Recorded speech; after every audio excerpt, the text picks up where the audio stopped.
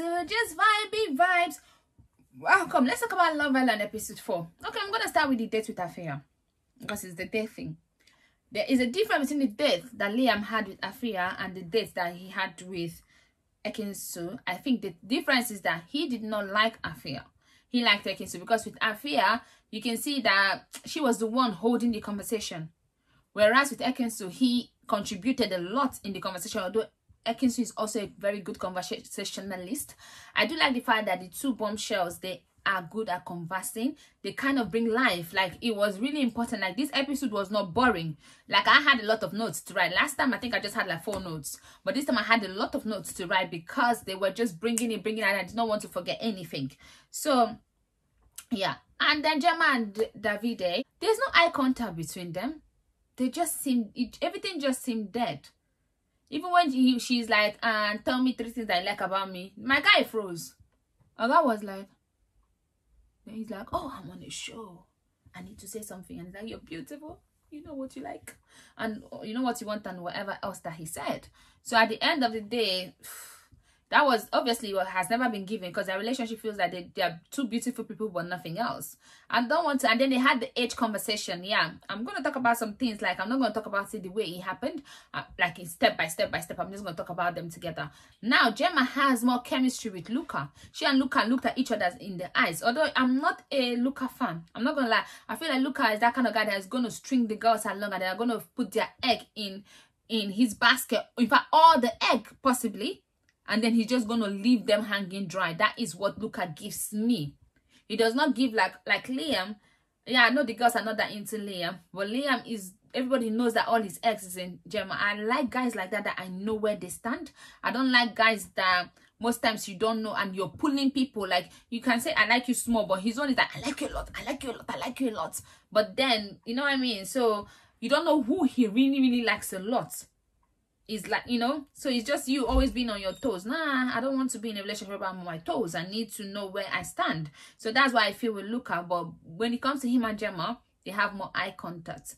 And when they had that conversation, then we knew that Gemma's already talked about her dad, because she's like, oh, you play football, sport, this, that, racing and all of that stuff. So my dad would like you. So it's like she's looking for who she can take to her daddy. So yeah, so that's how it sounded, but they had more chemistry. That's what I'm going to say. And then Davide was spooked. This was the end anyway, but as I tell you, I'm just going round. Davide was spooked. My guy was spooked. Because he's like, he didn't talk to me. He would have, I feel like Luca should have talked to him in a way, because they don't know what they're doing in that house. Like, they talk to people before they do it. At least Davide came in as a bombshell, so you expect him to talk to everybody. But Luca, if you're interested, you and him talk. Just say, I want to pull Gemma for a child. You told other people, but obviously you didn't tell him. So you were wrong on that. And then, they discussed about the age thing. So he already knew about the age. I'm sure the producers asked them to talk about it. Everybody's talking about it. Then now she said something that got to me. She said, I've always dated older. Like, the way she said it, I think something like older than you. It sounded like that in a way, but she didn't technically just say that. But I am trying to understand, because she said she has not been in a relationship for 1.5 years. So that means that she was 17. Everybody has been saying that she was 17 when she was in her last relationship, because she's 19 now. My girl, if you were dating people that were older, I don't care, 23, you know, make it make sense, or even 27 too, by that age. What were you doing? And you said your last boyfriend, your dad knew him. I need to know that last boyfriend, please. How do we know who the last boyfriend is? How old was that last boyfriend that the dad accepted when his child was 17? If she dated him, if she broke up with him when she was 17, when did that relationship start? Was it when they were 15 or when she was 16? When did it actually start? Because this is just not, like, I don't know if the producers, maybe they made them have that conversation thinking that it's going to give us something. But we remember, everybody has been saying that the last time she was in a relationship was when she was 17 years old. It's all over social media. So she's saying that that was why I clicked it. I would have forgotten that she said it was. I don't remember how long ago that people said their relationship was done with. But I remember, because everything about her, that one is on social media. Okay, then. I'm not going to go into the hypocrites called Tasha. I know that you guys like Tasha. That's fine. Me, I say things as they are. Tasha, you told Andrew, let's slow things down. Do you regret it now, huh? You regret it, don't you? You were playing the game well, playing Luca and Andrew at the same time. But then you're like, oh, let's slow it down because my guy kind of told the lie in a way, because he's only 3 people. But he did not tell a lie because he told a lie about the top 3 thing. But he didn't tell a lie about this guy not being interested in her, because that's what the guy said. But anyway, tomato. That's it, tomato. tomato. I will keep this one in because it's funny. Anyway, so at the end of the day, yeah, you get it. But you told him to slow things down. And now you're mad. What are you mad about? You're mad that the new girls came in and he was on their list.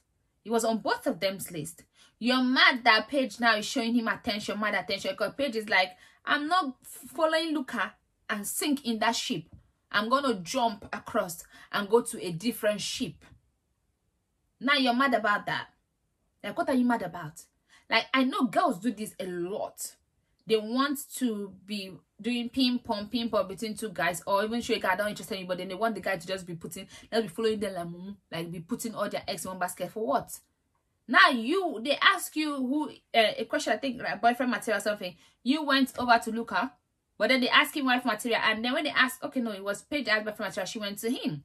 Because I know why she did that, because Luca has been acting like a kid in candy store. Oh my god, he likes what's her name, Ekin-Su. It was all about Ekin-Su, honestly. When the 2 girls came in, it was Ekin-Su. I know that she does have, I think they both have good personality and they're both beautiful. For me, Ekin-Su has a pretty face, and that's where it ends. And obviously a good personality. I like her personality a lot. But then Afia has a pretty face too. Yeah, and good personality. So they kind of have similar, but you can see that these guys are not used to colored girls. I call it colored girls or brown skin girls, whatever, black girls, mixed girls. They're not, because for some reason, I don't want to talk about race this year because it's like a broken record, but for some reason, we all know, to me, India is the most beautiful girl there, second to Gemma, and then third to Amber. That is how I see, honestly, that's my beauty radar for the girls in the house. But for some reason, India and Amber don't even get talked about. The only 2 guys that are interested in both India and Amber is what's his name, Ikenna and Dami. I don't know, Dami has not said his top 3, so I don't know where he stands, but I know Ikenna has put India and Amber in it. So that is it. So the other people is like, they don't even see them, it's like they're not even in existence. They're like friends more, but not like, you know, relationship kind of stuff. So I don't know. Afia is interested in Ikenna. We'll see how that goes. And Ikenna seems like he's interested. They had better chats, because Afia is a talker. Like, she's a good conversationalist. She's going to start a conversation. She's going to hold a conversation. Now the thing with what's her name, India, is like, she would keep a conversation if the conversation comes, but she's not going to start it. She's not going to force the conversation to keep. Like, Afia will not even notice that she's the only one talking if need be. So she's going to, like, you know, she has this lively spirit that's going to make you start talking. So I do feel like, honestly, Afia and Ikenna are a good match. But I don't want India to go home, so I don't know what I feel. I do feel like India and Ikenna might have a bit of, I don't know if now, it might not be that India is actually interested in Ikenna. It might just be that now she's seen that there's no other person there. You know, I feel like as a black girl, most of the times, even Amber has said it, Anna said it as colored people. I don't know, is colored the right word to use? Honestly, I don't know. I might be using the wrong term, but you kind of start noticing, people of color, yeah, you start noticing that when you go to Love Island, nobody's interested in you. Start making you feel like, oh, I'm not the girl that I think I am. Amber, Anna and one day they said these things. I remember Anna and Amber talking about it in their interview with Murad. So I know this for a fact. So, you know, the few weeks nobody's talking to you. So maybe that's why now she's not leaning towards, because it's like, this is the only person that I have attraction with. Let me try and see if we can build something. And maybe now other people be interested in him, give you jealousy. You might not be too attracted to someone, but you might still feel jealous, just the way. And this girl that is telling him, Andrew, wait, Andrew is not the one. Oh, the kiss is not, his kiss is not giving me. He's not a good kisser. The kiss was not that good. I prefer the kiss with Luke. I felt more thing with him.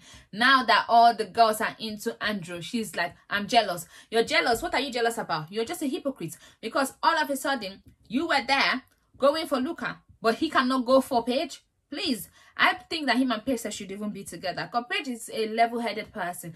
And the one thing is this, right? I like all the girls, and it seems like a girl is gonna go on Sunday, and I don't want any of the girls to go. So I have a problem. There is a dilemma. I said yesterday that I don't mind the 2 girls coming in, but they came in, they brought something to the villa. And the villa has been a snooze fest. It's been Love Island made in Chelsea, because it has been so snoozy, like awkward silences, just rubbish, like good looking people, good personality individually, but together they were just like, what is happening, like dead things, like I said, according to Amber Rose Jill. So at the end of the day, I was not feeling them, but now I'm feeling it because those 2 girls, they brought life into the villa. I'm not gonna lie. And Gemma going to look at, they might make a better couple. And I would like to see this guy, and Davide is spooked. I would like to see that. So that's good, like to see how he's gonna react by next episode. So everything now is looking better than it was before. So obviously Gemma also was rattled. Everybody that was feeling themselves, they had to start thinking, come, maybe I need to sit up. So Ekin-Su, I didn't see you guys cuddling and she doing breakfast for the guys and all of that stuff. That's kind of cool. And then I like Dami, because Dami is a voice of reason. I know that maybe they're not trying to edit him that way much, but he's always given to me, because he went to her, to Tasha, and he told her, you did this, so maybe he just didn't ask repercussion, because at the end of the day, you cannot be showing a guy like, I'm not interested in you and expecting to be chasing you. So you also did. Why are you worried? You did it. It's tit for tat. Tit for tat, rather. Tit for tat. Oh God.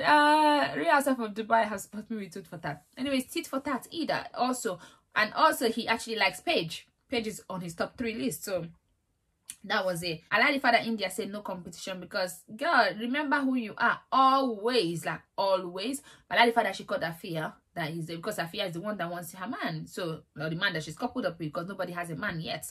So that is that for this episode. It was a lot. I am enjoying this one, and I cannot wait for next week and tomorrow one, and Sunday too, because Sunday will be the dumping. Oh God, can they just bring 2 guys in? Can they bring 2 guys, like on Friday? Can they bring 2? No, it will be too late. It's a girl that's going home, isn't it? I don't know who I want to go home. I don't want nobody to go home. So this is really not a good position for me. Anyway, please don't forget to like, share, and subscribe. I'll see you tomorrow. Bye-bye.